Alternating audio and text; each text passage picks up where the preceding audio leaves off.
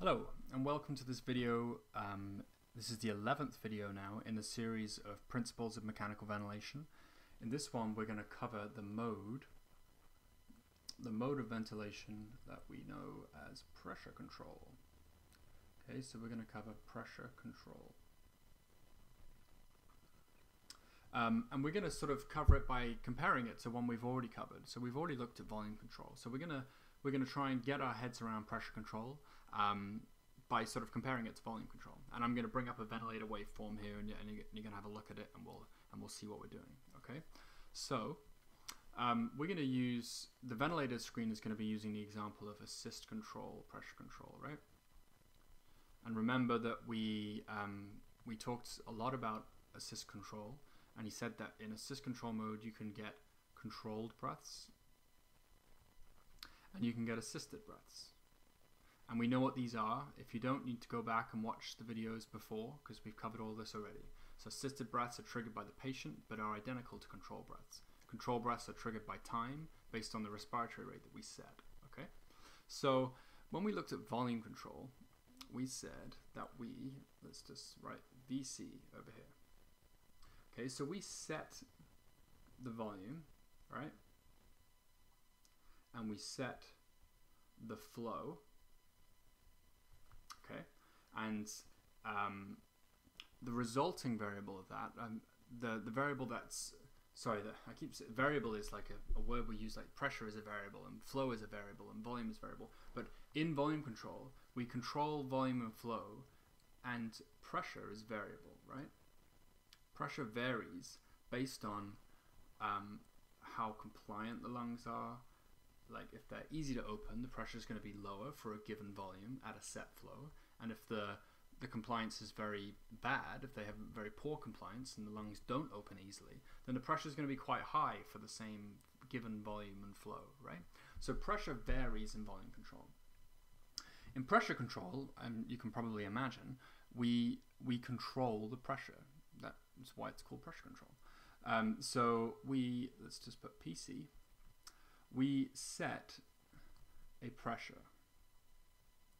Okay, we set a pressure control, which I'll explain in a second. And we set a time. So it's similar in that we set two things here. We set a volume and how fast we want that volume to be delivered. And in pressure control, we set a pressure change and how long we want that pressure change to be applied for. So the factor that's variable, well, its factors, is going to be volume and flow. Okay, they're going to be variable based on, again, the lung compliance, how easy the lungs are to inflate, how stiff they are, how floppy they are. Okay, so in pressure control, we set the pressure change and we set how long we want that pressure change to be applied for to the lungs. Okay, and then as a result of that, we're going to get a change in volume in the lungs. Because if you increase the pressure in the lungs, we've seen in the compliance videos, we've seen in the pressure-volume relationship videos, that if you create a change in pressure, there's going to be a change in volume. Okay, so in volume control, we were taking the volume side of that, picking a volume and seeing what pressure we end up with, because the pressure is going to vary. And in pressure control, we pick a set pressure, we pick a change in pressure, and then we're going to end up with a volume, and that's going to vary. Okay, so if we imagine, let's take a different color here. Maybe we'll use this one. If we imagine this is a pressure time graph. So we have time on this axis and pressure on this axis. Okay, so we touched on PEEP, and we talked a little bit about what PEEP is, positive end expiratory pressure. We're going to do a whole video on it, but for now, just take my word for it that it's just an elevated level of pressure in the circuit, which includes the patient's lungs, that is there all the time. It's there at baseline. So instead of starting from zero pressure, we start from slightly higher. So let's say our PEEP's 5. Okay, so this is our baseline, what we call a baseline. So this is the patient in exhalation. Then they're in the expiratory phase right now, and then we decide we want to deliver a breath. Okay, so in pressure control, all we do is we just pick how high we want this pressure change to be. So let's say this is 25. Okay, So that means that the difference in pressure between our PEEP and the peak pressure here is 20, right? So our pressure control is 20. And this is our pressure control, okay? Because it's the change in pressure in the circuit. So we set how high we want this to be. This could be 15, 20, 25. We select how high we want that to be. And then we say, okay, how long do we want that 20 of pressure to be held for? Okay, so this is our inspiratory time. So we set a pressure and we set a time that we want that pressure to be applied for. And if you think about Boyle's law, the larger the change in pressure, the larger the tidal volume. Okay, so the tidal volume is going to vary, but we can kind of get the tidal volume we're looking for by adjusting how high or how low this change in pressure is, this pressure control is.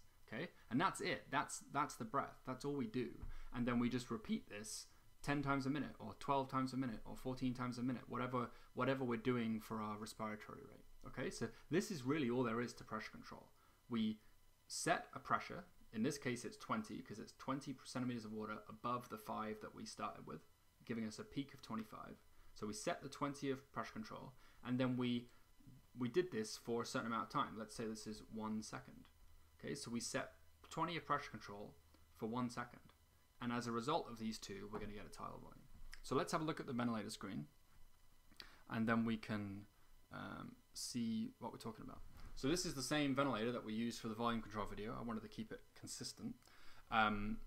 So let's look at, just remind ourselves what's going on here. So remember that we set some variables on the ventilator. These are the ones that we set. We pick all of these things, all of these blue boxes here, we pick those. And up here, we have measured variables, right? This is just to re-familiarize you with the ventilator. These things here, we don't pick them. These are being measured by the ventilator. The ventilator is measuring the peak pressure, it's measuring the mean pressure, it's measuring the PEEP, measuring the IE ratio. These are all measured things. We don't select these, okay? But we do select these boxes down here, so let's look at them. And really, the part that we actually care about for this video is this part. And it's conveniently been given this bracket with the PC here. This is what actually relates to our pressure control, right? We set a pressure, and I've used the same ones here for the example, and we set a time. So this over here is our pressure waveform, and you can see that this is essentially what we've just drawn here, right? We have 0 at the bottom, we have time on the x-axis here, and we have pressure on the y-axis. And you can see that that's about, well, that is 25 there, okay? So that where the top of the green is and the yellow. So that top there is 25. You can see the 20 there. It's a little small, I apologize for that. But so we can see that we've taken the pressure in the circuit from 5, our baseline pressure, which is our PEEP, okay? And we've elevated it to 20 above that 5, okay, which gets us to 25. And we've held it there for 1 second, right? So that's pressure control. That's all we do. And as a result of that pressure change, we get a tidal volume. So this is our tidal volume over here, 579. And I picked this one from all the pictures I took because it kind of emphasizes that nobody would pick 579 mils as a tidal volume. But no one would choose that and set it into the ventilator, right? It's just, we'd pick a whole number like 580 or 600 or something, right? So you can see that that's just the tidal volume that's been generated as a result of our pressure change. Okay, so that's basically pressure control. So it's one of those things which people think is complicated, but it really isn't. If you understand pressure-volume relationships, like as you increase the pressure in the system, the volume's going to increase, right? And similarly, if you're on volume control, you increase the volume in the system, then the pressure is going to increase. As long as you know that relationship and you understand Boyle's law, pressure control is pretty simple.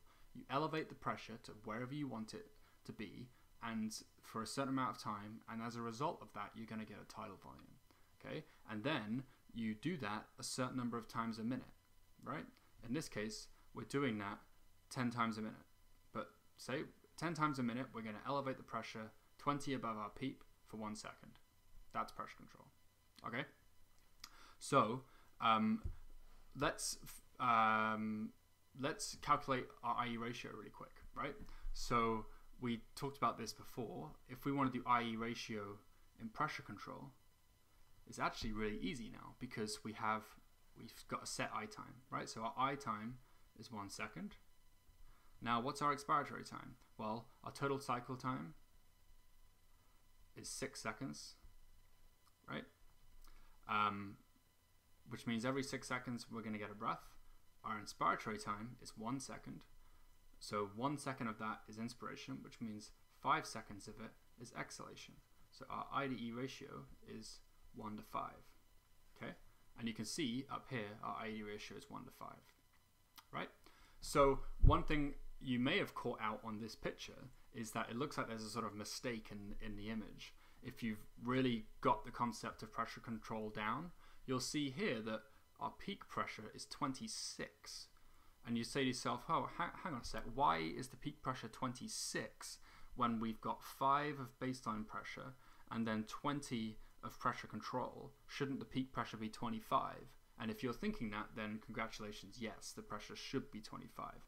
This system right now is hooked up to a test lung on a ventilator, so they're not completely accurate, and this won't always be 25, but it should be 25 if we're doing exactly what we're saying here. Okay, so if you thought that, then well done, because you've got it.